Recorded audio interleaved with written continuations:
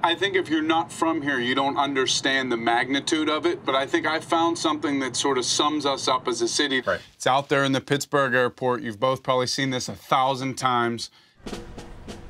It's in the main terminal. There's two huge statues. One is of George Washington. The other one is of Franco Harris.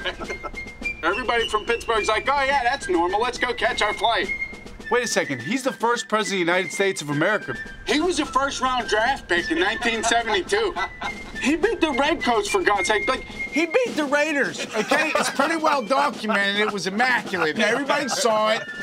The people that aren't from here, they're like, what? The father of our nation and a guy that caught a football off somebody's helmet 40 years ago? And we're like, yeah. It's been 40 years since Franco Harris worked what's been called the miracle of all miracles. Bradshaw running out of the pocket, looking for somebody to throw to, fires it downfield. And there's a collision. It's caught out of the air.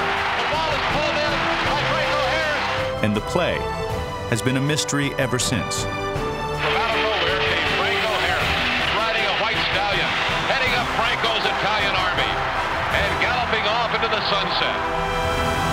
This is the story of a play that's lived a life of its own. You're going to be a football player when you grow up? Today is the best day of your life. Believe it. He might be the finest quarterback produced in the last 10 years. He's someday like that's all I need. Fortunately for me, I didn't lose my life, didn't lose my job. Football convinced me that life is a team game. Rest of your life, nobody can ever tell you that you couldn't do it.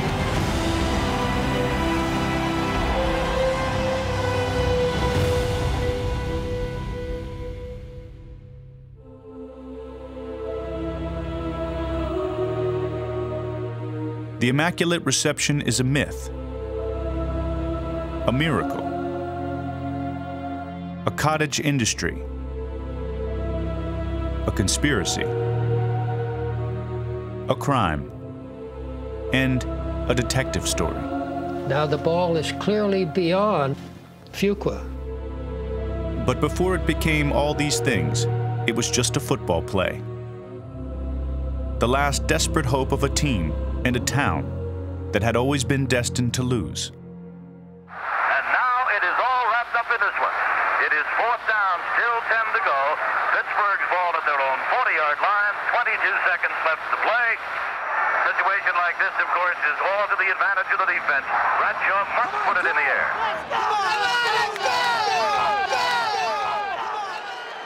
Back goes Bradshaw. He's looking. He's in trouble back there. He rolls out to the right. He looks. He throws deep, and it is batted away. This ball is right into the hands of the Pittsburgh Steelers. Franco has. He's at the 25, the 20, the 15, the 10, the 5, the touchdown for the Pittsburgh Steelers.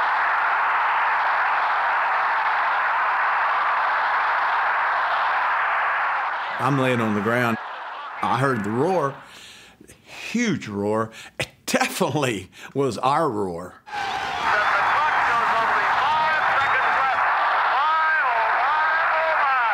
I'm going, you son of a gun, boy.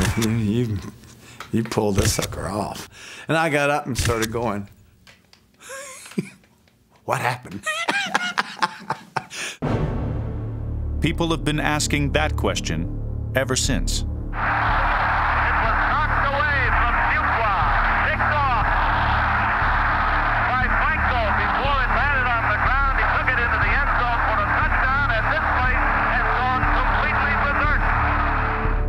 Franco Harris crossed the goal line at approximately 3:29 p.m. Eastern Standard Time. For 15 full minutes, the referee Fred Swearingen and his five-man crew deliberated over the play. And the officials talking down along the goal line. Both teams are gathered down around there. There was no indication whether or not it was a score because nobody saw what took place. So Fred Swearingen, the head official, pulled all the other officials together, and Fred Swearingen said, "What happened?" When I turned to our sideline, I saw Madden going crazy. And I felt like saying, Coach, he caught the ball. I had no clue about this double hit rule. Rule 7, Section 5, Article 2, Item 1. The first player to touch the pass, he only continues to be eligible for A, in other words, for the Pittsburgh Steelers. The discussion probably, man, is if the offensive man, in that case Buchler, had been the only one to touch it would have been an incomplete pass. You could not have a double touch. If Fuqua, when that hand went up, if he touched the ball, as soon as the second player on his team touched the ball, incomplete pass. That's the end of it. We're still waiting to see whether or not we're going to get an extra point attempt. In the history of football, when a guy crosses a goal line, it's either a touchdown or it's not. They didn't call it a touchdown. They didn't know if it was a touchdown. John Madden, the coach of the Oakland Raiders, is down there talking to one of the officials. I went out. They said, get away, we don't know what happened. So now the referee leaves that huddle and he goes over to the dugout on the Pittsburgh Steelers side and he gets on the phone and he makes a call to someone. Then he hangs up, then he walks out into the middle field and says touchdown, 5 or 10 minutes later. And I don't think the touchdown is good. No question about that. They said that they didn't look at replays. They didn't do anything. There was a question among the officials of what the rule was on a simultaneous hit. That's a hell of a goddamn game has to go down to someone up in the press. And that I still don't know who we made the call to because I won't admit it.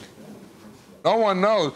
Of all the investigations and investigative reporters, no one knows who that guy talked to and what was said on that telephone call. That question has never been answered to this day. You go ask someone. They don't know. The play had lasted for just 17 seconds.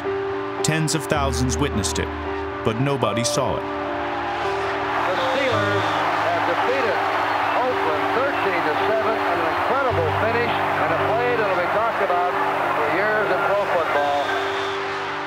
People are still talking about it today, 40 years later. Coming up.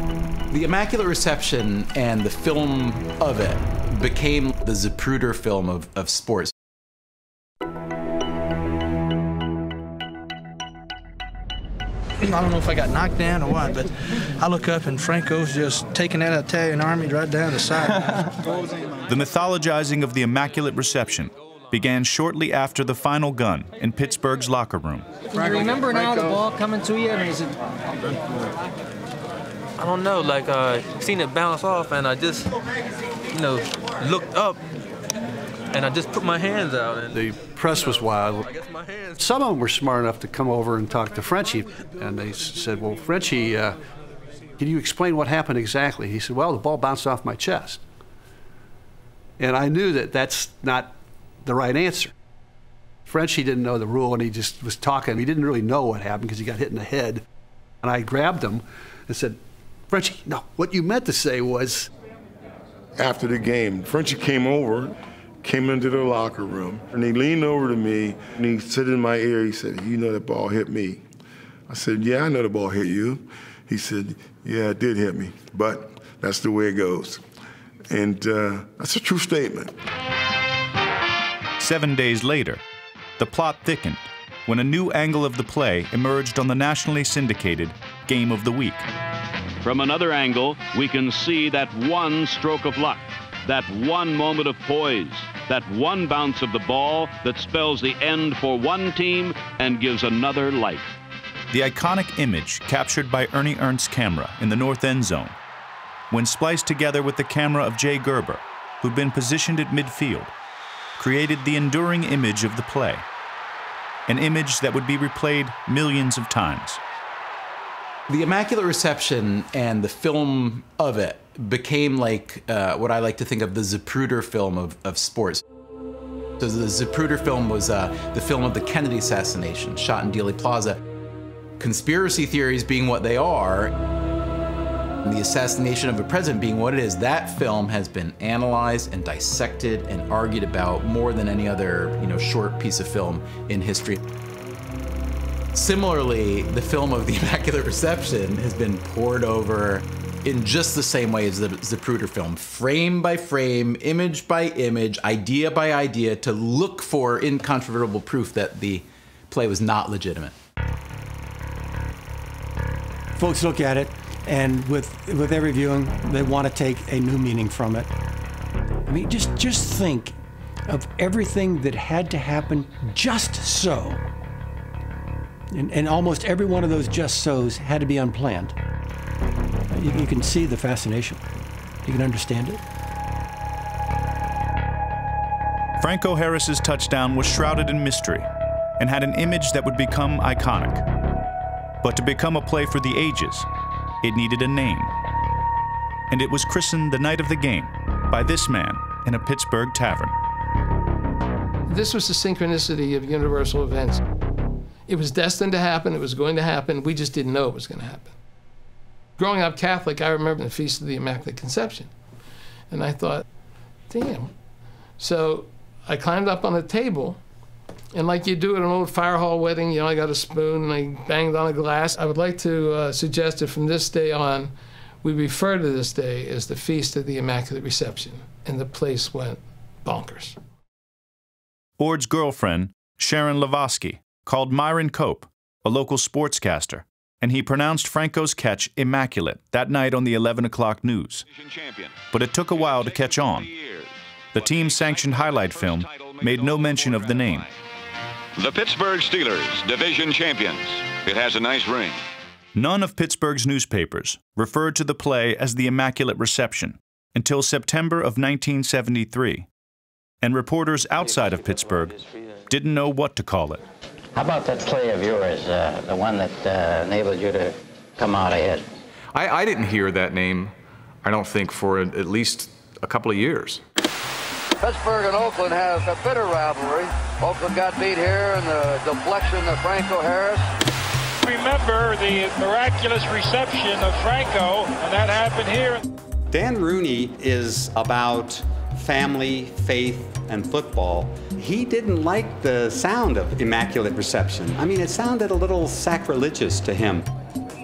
Most of the media in Pittsburgh stayed away from it.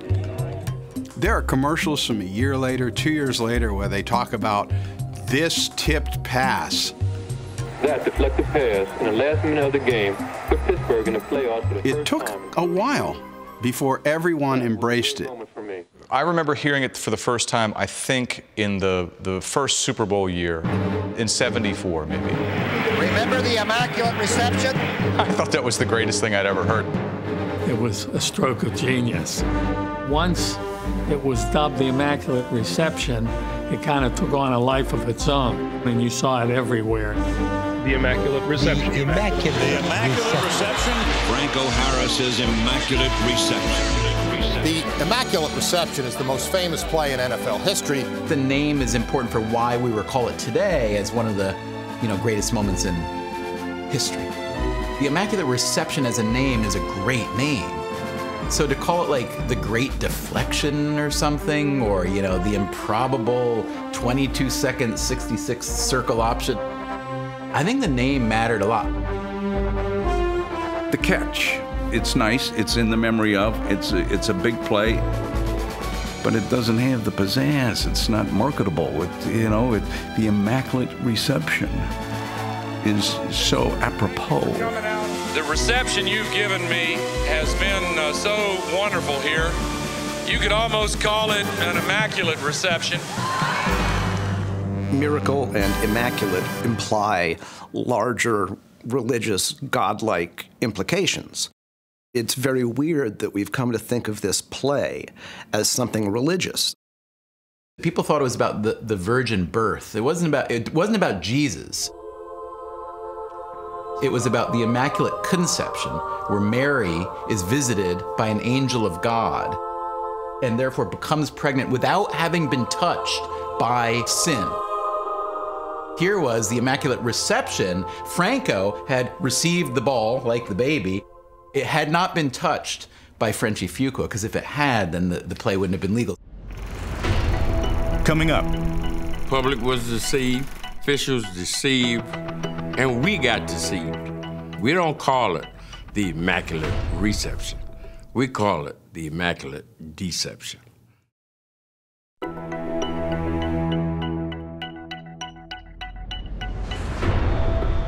I think the Immaculate Reception definitely gained momentum in history because the Steelers then went on to win 4 Super Bowls in 6 years. It becomes like the cornerstone of this fantastic edifice that they began to build. Every great myth has an origin story to it, in the Greek gods and in the Bible, and there's always that story. It's opera, right? Or at least, you know, sports opera. That Immaculate Reception play, the reason that it caught on, it was proof that we weren't wrong. Our belief wasn't wrong. That somewhere above there was a higher power that also felt that that team was worthy of winning. That play, if you're still a fan, you believe in it. If you're a sinner like them damn Raiders, you'll never accept it. So it's almost like the Bible, a myth to some and a faith to others. The Immaculate Reception is such a seminal part of the Steel City's identity. The play has become the feature attraction at Pittsburgh's satellite of the Smithsonian Institution. This is a great moment of NFL history and American history. Anybody know what this is depicting? The Immaculate Reception. Immaculate Reception. More than 50,000 school kids come to the History Center every year. We don't indoctrinate them here at the History Center. It's 4th and 10. 22 seconds are remaining. Steelers have no timeouts. There's pretty much no hope of them winning this game. Gary Bradshaw's the Steelers quarterback, under center, takes the snap. You see the actual turf, and as you see the X up there, that is a spot where Franco caught the ball. That is a spot in American history happened right there. It's one of those things that people who come to the sports museum come and revere as they would an icon or a relic.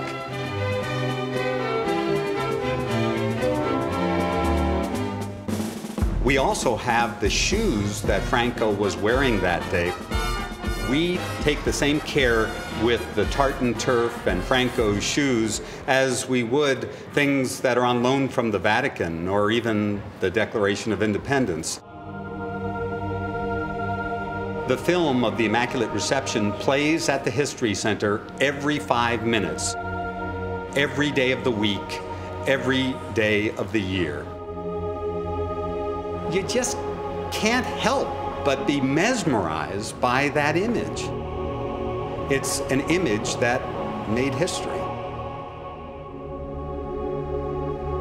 Unfortunately, in our culture, there's only one thing that matters is who wins.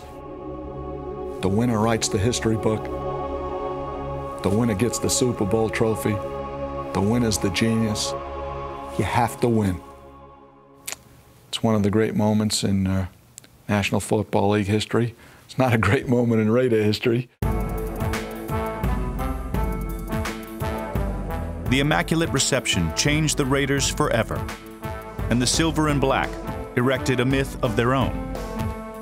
We don't call it the Immaculate Reception. We call it the Immaculate Deception. You know what? This is the 40th anniversary of the Immaculate Deception, as we call it here in Oakland. Sure, yeah. Public was deceived, the officials deceived, and we got deceived. If you could have packaged all that anger and frustration, it probably would have been nuclear. It probably would have been equivalent to a nuclear bomb. 40 years later, emotions are still raw, especially with John Madden. That play bothered me then, bothers me today, and will bother me until the day I die. They didn't call it a touchdown. The officials talked in the end zone, like right down there, and the referee goes over to the dugout, talks to someone on the phone. 15 minutes later, after the play comes out, says touchdown. That's right. Yes. Your man Fred Swearingen. Madden remains so upset, he refused to be interviewed for this documentary. Like every Raider who experienced the play, he was permanently scarred. Anytime something would go wrong, of course they're going to think it was a conspiracy. You big jerk! You don't call.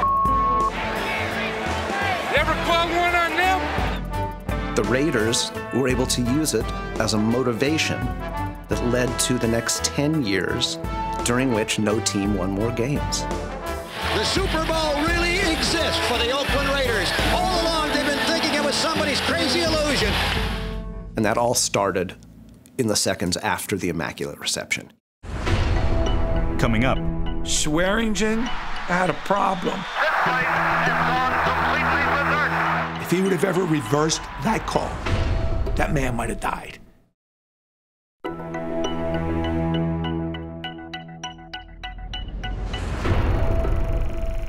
I've been director of the Central Intelligence Agency, director of the National Security Agency, a career military officer, a career intelligence officer. I've looked at this play from every possible angle. I've looked at every stitch of documentary evidence. And in my professional judgment, that play, the Immaculate Reception, happened just the way it was called. There are some people out there who are just far too conspiratorial. Come on, what else are they gonna say? There was a vendetta against the Raiders. Here's what the truth and the facts of the matter are. There are 3 infractions that were never called, which leads to a conspiracy theory.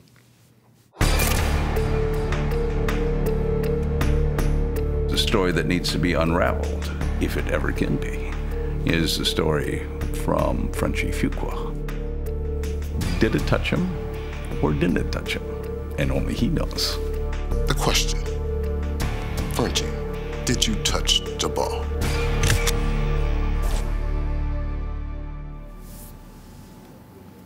Maybe, maybe not. He was knocked into the ball. Jack Tatum hit him from behind into the ball. I saw it with my own eyes. I saw Jack Tatum hit Fuqua right in the back. I saw the whiplash. I definitely hit Fuqua. That, I think, has been proven to be wrong. The films clearly showed that the ball was off of Tatum's body, not off of Frenchie's. Did Jack Tatum hit the ball? Did he hit the ball at all? And clearly it showed that he did not. It hit Frankie's shoulder pad and bounced off of that. If you look at the tape, Frenchie's like this. Frenchie's hands went out like this to catch the ball. There's no way with his hands stretched out, it didn't hit your hands and bounce back 20 feet or whatever it did. Pull out the micrometer as to, whose hand or shoulder pad or helmet touched it. It's impossible to do. I would turn it on its head.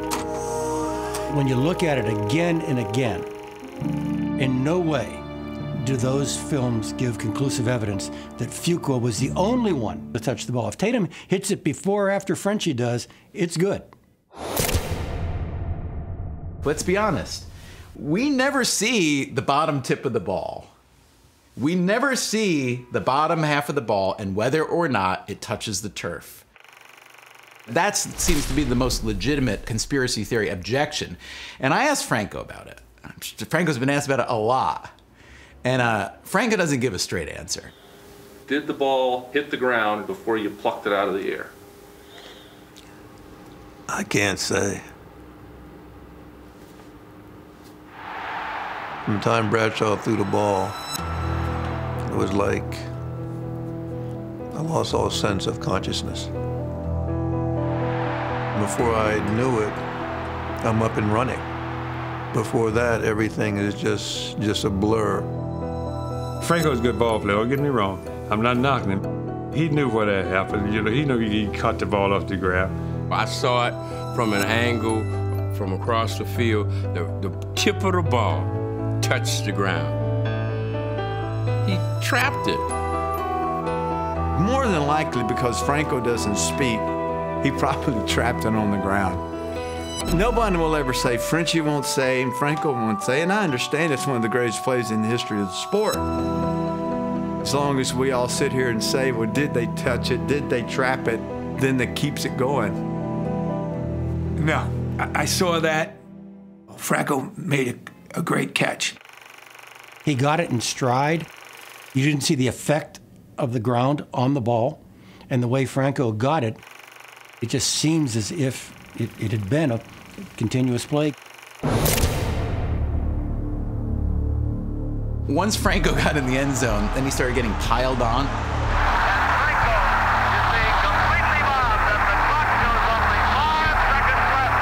And then people started jumping out of the stands. In fact, one guy broke his leg jumping out of the stand. It was a total mob scene. I think, if I recall, you never actually see a touchdown sign. Humankind does not have the ability to reverse that kind of thing. There is a very tough security situation here. Huge discussion going on down in the end zone. Enraged fans, fearing that the touchdown might be disallowed, are out on the sidelines. Oh, it was absolute mayhem. And given the absolute, I believe, fear that was in the hearts of the officials, I don't think they were going to change their decision. I know for a fact that those officials knew that that play was not a legal play.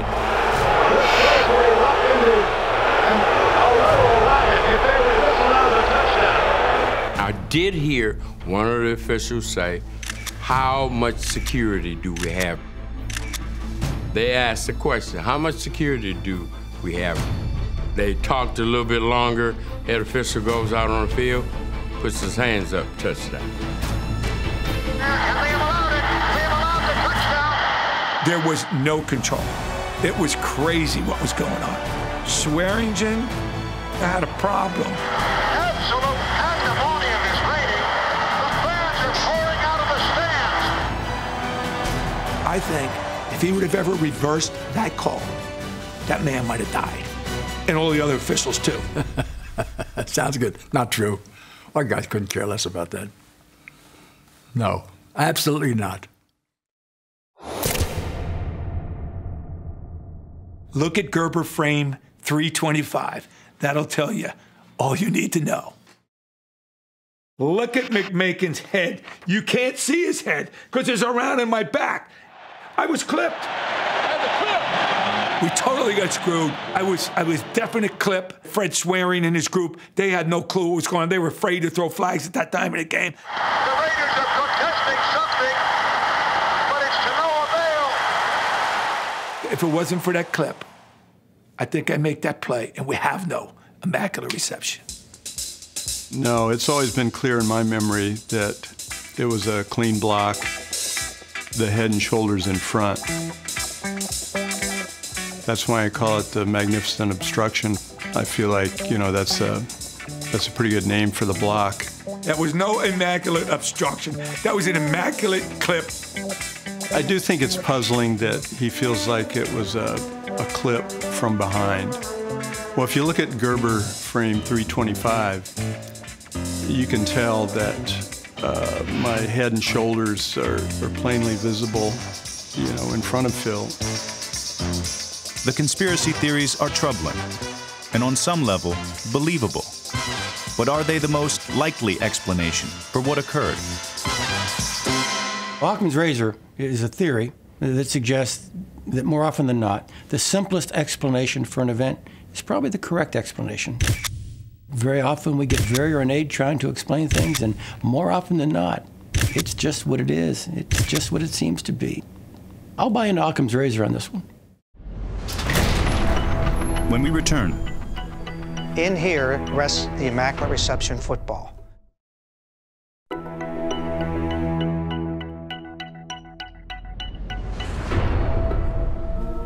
Once you've been declared immaculate, or once you've been declared the hero in a miracle story, when an event happens like that and it's frozen in history, there is a lot of burden to try to maintain the aura that surrounds it.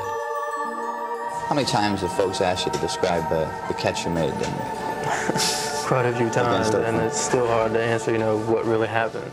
Every day in Franco's life, from December 23rd of 1972 till today, At least a dozen times a day, people will ask him, Franco, did you really score that touchdown?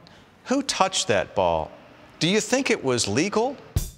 Do you think that the famous catch still has tension with the Raiders? Did it hit you immediately how important that play would be to the franchise? What was your original role in the play that was called? Did you think the play was legal? Did the ball actually touch the ground? Did you have a special meal that day before the game? We, the observers of people who do these things that turn out to be momentous things, I don't think we have a very good grip on what it feels like to be them. I don't think it's so easy. And I think he handles it about as well as a human being can handle.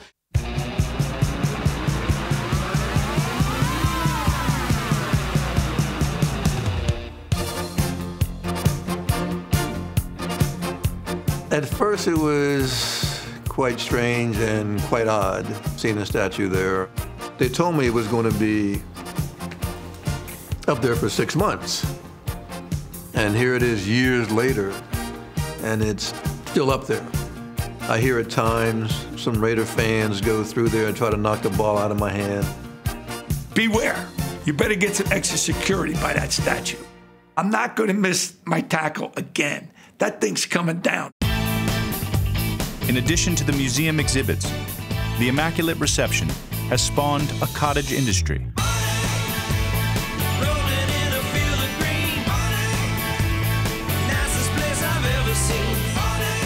Remember John McMakin, the tight end whose magnificent obstruction sprung Franco for the touchdown?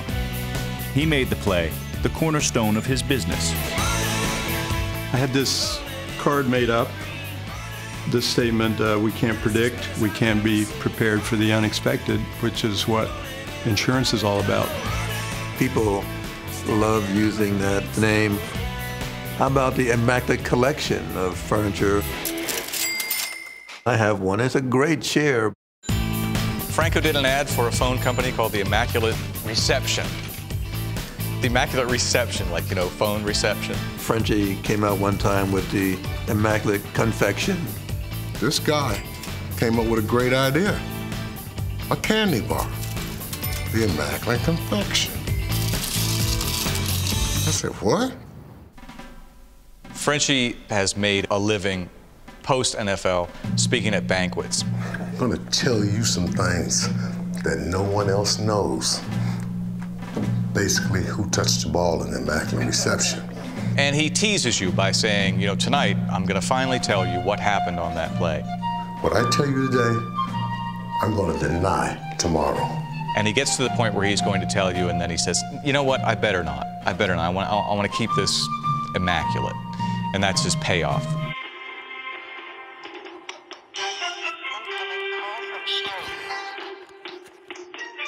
Hello, Roger? No, I'm not gonna tell what happened. No, don't take my pension. Listen, I'm serious. I wasn't gonna tell him. There's one part of the Immaculate Reception that's not for sale, and that's the football. It belongs to Jim Baker, an insurance agent who was part of the crowd that mobbed the field. They kept shoving people back because you couldn't end the game without kicking the extra point. Down in front of us is the mask of humanity. I headed for the goalpost because they were bringing Girella out. It wasn't just run in and grab it and run. I had to fight a while for that ball. Word spread like wildfire. Jim Baker has the ball, Jim Baker has the ball. Franco's Italian Army offered me birthday cakes for the rest of my life, which would have been a pretty long time. I turned that down. Later on, I had an offer from a prominent businessman of $150,000. In 2005, Sports Illustrated valued the football at $80,000, a figure Baker finds conservative. Premiums to insure the ball for $1 million were so much money that I could not afford it. The only one that was going to do it was Lloyd's of London. So I figured the next best thing was to protect that ball. I'm going to buy a safe. And I bought a big safe.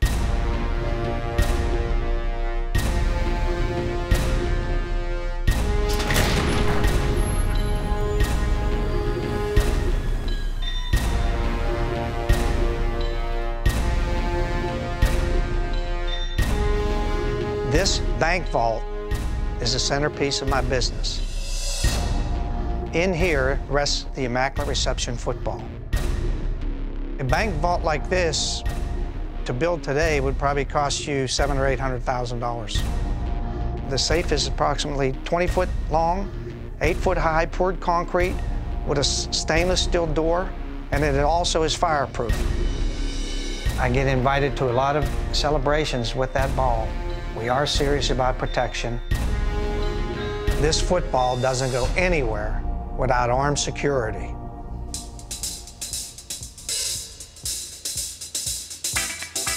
Don't test them, don't try them. They're licensed and they're packing heat. Coming up, a startling discovery. The version of this play you've undoubtedly seen is from NFL Films, but recently we unearthed the NBC version. If you ever need to prove it in court, roll that tape out. It's absolutely the smoking gun.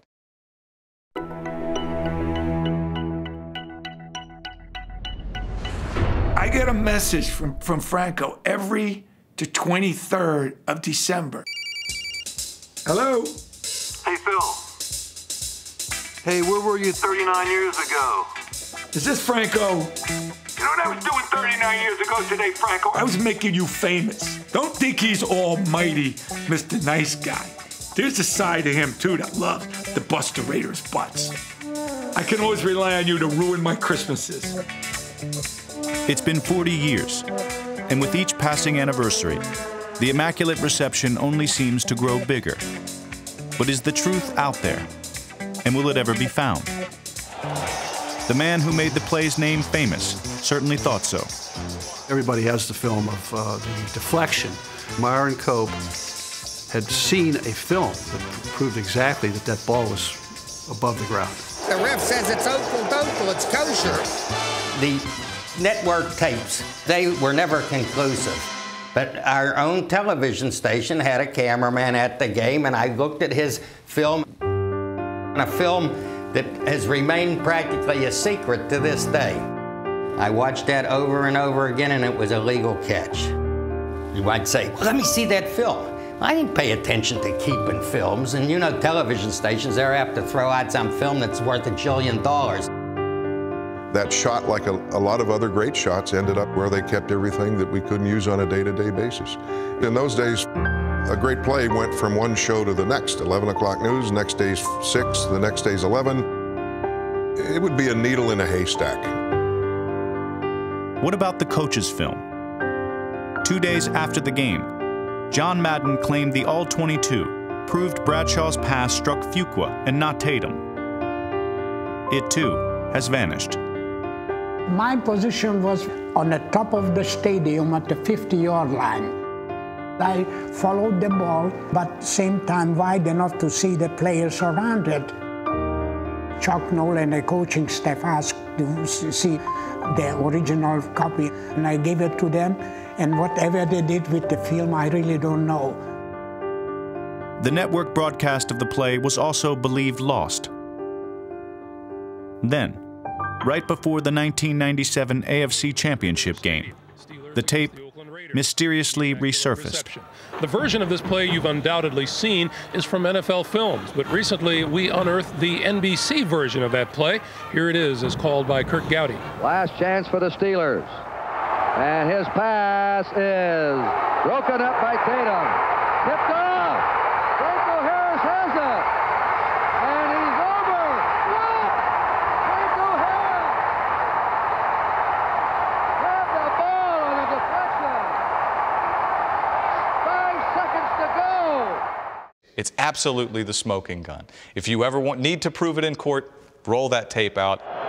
He shoots it out. Jack Tatum deflects it right into the hands of Harris.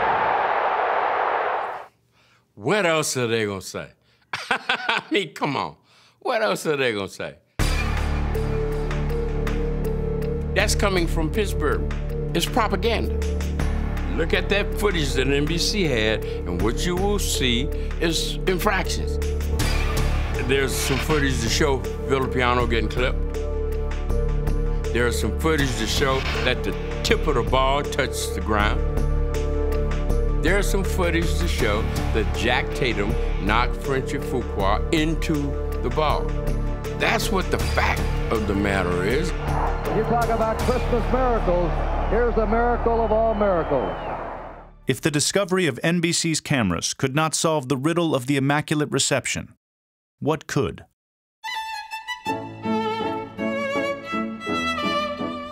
In the late 1990s, Carnegie Mellon professor John Fetkovich became convinced the answer was science.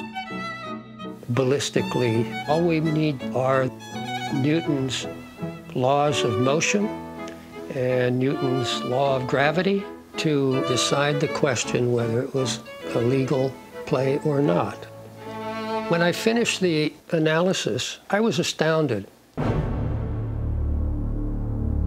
There's still a space between the two. Two players haven't collided yet. If you look carefully at the evidence on the film, the collision between Tatum and Fuqua occurred after the ball already started back. Many of the shots show the football going past Fuqua's head, going past Fuqua while it's still going downfield. The camera is following it. I needed to learn something about how fast and how far a football would rebound. I happened to be looking towards my wife. I had this fleeting thought. I could throw the ball at her as a proxy football player. That thought didn't last long because I knew she wouldn't go for it.